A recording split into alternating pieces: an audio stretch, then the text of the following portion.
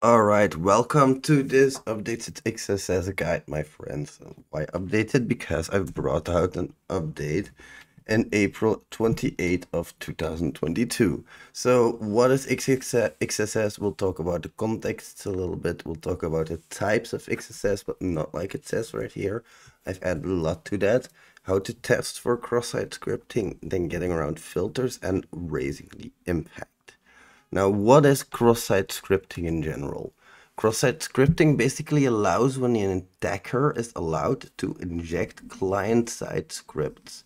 So what do I mean by that? JavaScript usually runs in a browser. There's also Node.js, which makes it run as a server, but we'll ignore that for now. It usually runs in the browser, let's say. So for that reason, attackers, if they are allowed to input user input, they might be able to, if that user input is not filtered, inject some code in there, and that code might get executed. That's the basics of cross-site scripting. This happens because our developers don't sanitize the input properly, and then you have a big problem.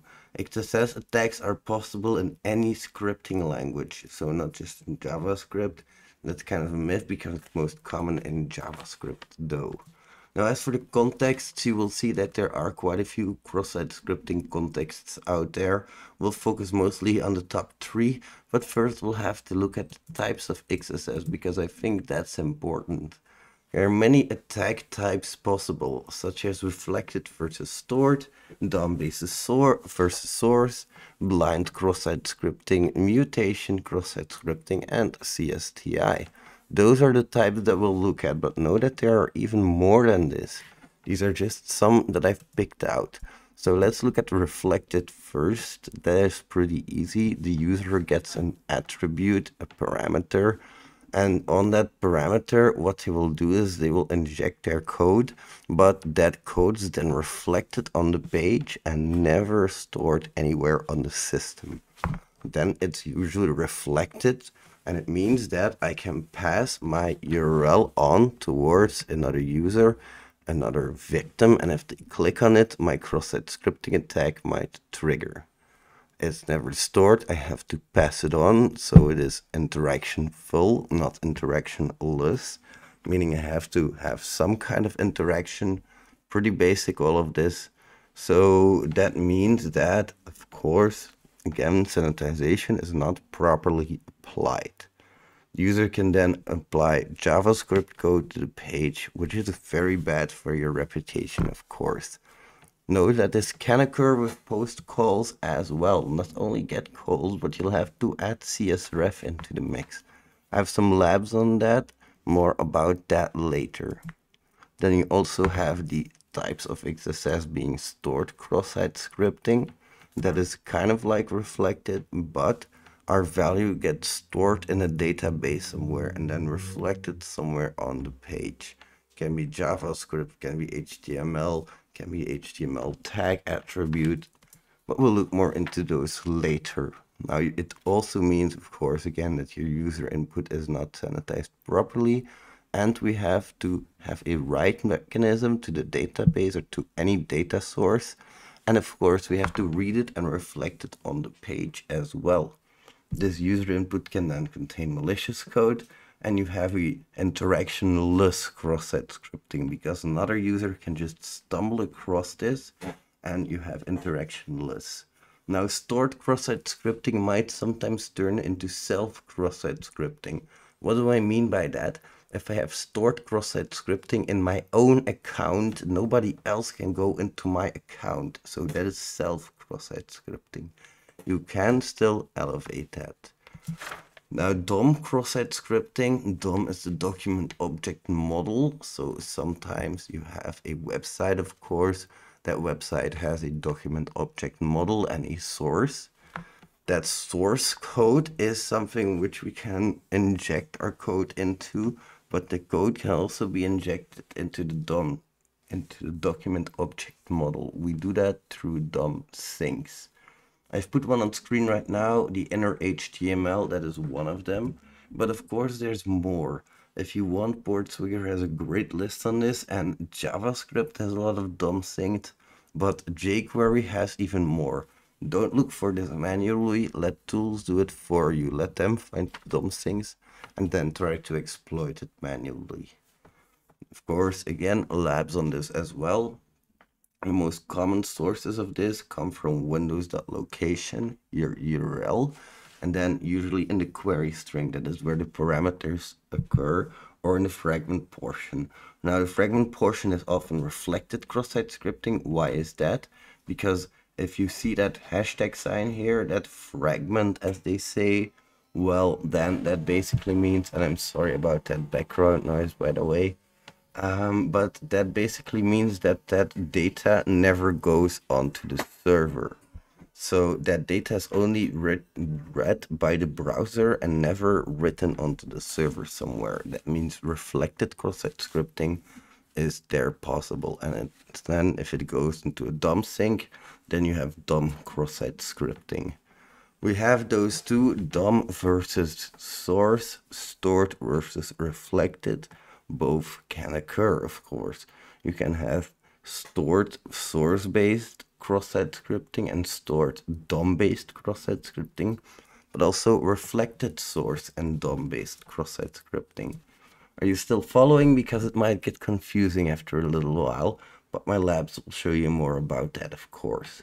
Then when talking about types of XSS, we have blind XSS as well, which is when I enter a payload and I cannot see the result. So if I'm talking about a user, if you have some user queries, contact sales or contact customer support or whatever, as long as it's written somewhere into a database and you don't see it, if it's then later retrieved, then you have blind cross-site scripting.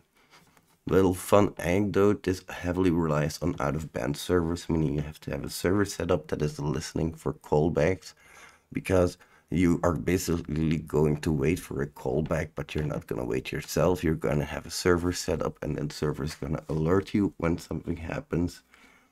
I had this happen where I insert my own tag factor into all of the scripts into all of the articles that I write, because I know that the websites that I publish on are safe for these types of cross-site scripting at least. But I still got a callback somehow from that article, and I was like, how is this possible? Well, it turned out somebody had copied that article and put it on their own website.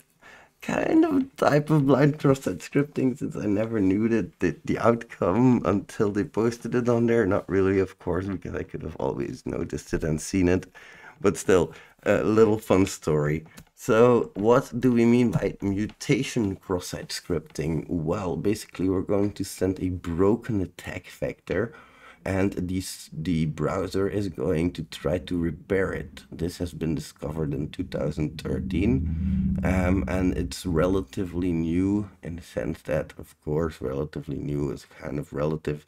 There's 7 years, there's 10 years, sorry, 9 years that went by since this was discovered. And since the browser is making a broken payload into full XSS, that is the mutation that is happening there. This bypasses the DOM completely. Really fun technique. Then we have CSTI as well, or client-side template injection. Sometimes client-side templating engines are being used to make things easier for developers, because they can just use components to build their UIs. But that does sometimes open the door for cross-site scripting if you're not careful and if you configure your engine incorrectly. So that I just wanted to illustrate there is a lot of types of cross-site scripting. And then we haven't even talked about the contexts yet, which can be an HTML tag attribute. I can literally insert my tag factor into the code anywhere that I want, and it'll produce some kind of JavaScript code. If I insert JavaScript code there, it will reflect onto the HTML page, but this is the HTML tag attribute. I mean, sorry, my bad, of course. So let's say that I have a prompt, I'm asking something from a user, and if that user, if for example, I'm asking something from them, if that user answers, I think I have the wrong, I'm sorry about that, that was the wrong order, so HTML XSS Contexts. Let's not mess this up again. So you have cross-site scripting in the HTML tag attributes. So in the HTML tag attributes, what do we mean by that? Let's say I have an HTML tag input, I have an attribute on load, and I can insert my cross-site scripting attack vector in there. I will have to break out of this first, and that is what we meant by that, of course. That is this type of attack vector. Now, something went wrong because you can also do that into JavaScript. This seems to have gone correctly. Now, what do we mean by that? There is literal JavaScript running in the backend, and you might be able to break into that JavaScript like you see right here. It is ended by a single quote. We can insert our own single quote, and then we can insert our own JavaScript code in there if we would like. Then we also have the HTML tag that is literally in the HTML code itself. Something went a little bit wrong with my slides there, but I think you get the point. Literally in the HTML code itself is also possible. And then it's not even about the JavaScript code or any tag attributes like we see right here, but it will literally be somewhere here in the HTML code. So somewhere over here. So those are the type of contexts, at least 3 of them. Let's move on to how to test for this because it's not easy. So for the JavaScript injection, you're going to enter a double quote, a single quote, and a backtick into every single field that you see. Then for HTML injection, you might want to enter a image source equals X, a broken image, and then if you see that broken image, you might want to test further. And then for HTML attributes, you might want to enter single quote, double quote, backtick, and then for all of them, possibly a closing tag sign as well, a greater than sign. You don't have to enter all of them. You can literally just enter single quote, double quote, greater than sign, and then enter your broken image in there.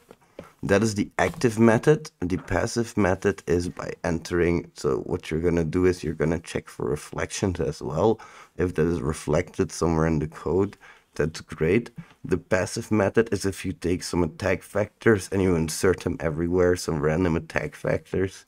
The thing is, this is a lot faster, of course, because you don't have to investigate as much. You're just looking for that pop-up, but you just hope that it pops up somewhere down the line. You're never 100% sure. And the thing is, you're never 100% sure what you're doing either. You're literally just testing every parameter. And it might be a little bit mind-numbing. I think this is not the right way to test for cross-site scripting. You can do it, of course, while you're testing for other things, but later on you should investigate further. So the passive method has low effort requirements. It's easier to find hidden features, but it is not very effective to me. Now, when we look for reflected cross-site scripting, what we're going to do is something very similar. We're going to test every entry point, submit a random value to it, determine reflection, and test a payload based on the reflection. So we're going to, if it's reflected in the JavaScript code, test a JavaScript payload, for example. For stored cross-site scripting, we can do exactly the same, only we have to take into account that our attack vector gets stored on the server and might be recalled at any point later on. And for DOM cross-site scripting, you're gonna test your DOM things. Now remember, DOM cross-site scripting can only be tested with the Chrome or Firefox or Internet Explorer, whatever you use. Those developer tools, because of course we're not looking at the source code, we're looking at everything around that, and that only happens when you actually run a web page. You're going to look for random values again. If your string appears in the DOM, you need to identify the context, craft the exploit based on the context, in this case DOM cross-site scripting, and see if we can bypass any filters. Speaking around filters, we have 2 types, blacklist filters and whitelist filters. Blacklist filters are going to block certain attack vectors, whereas whitelist filters are going to only allow certain requests if they match a specific pattern. That's often pattern-based as well, but it can be separately pattern-based because you can have pattern-based blacklist filters as well. It really depends, but usually you will have literal word lists that are being used for blacklist filtering, and then also some smarter filtering going on. Now, speaking about those filters, I have a lot of labs on them. I'll go a lot deeper into them, and I'll go into a separate chapter about what can be filtered and how we can get around it, because there are definitely some filters. And even if you can enter only an email address, for example, we can still get around it. Now, in the hard days, you used to go for the in the olden days, I mean, you used to go for the cookies. That has gotten a lot harder because everybody knows about the HTTP only flag. Right now, what we want to do usually is steal CSRF tokens, but you can also execute keyloggers, for example. You can steal data from the page. You can run a crypto miner if you'd like. Anything you can do with JavaScript is something you can do as well with cross-site scripting. So that's it for this chapter. Thanks for your attention. Good luck in my labs, because those are probably next, and I'll see you in the next one. Bye, amazing hacker.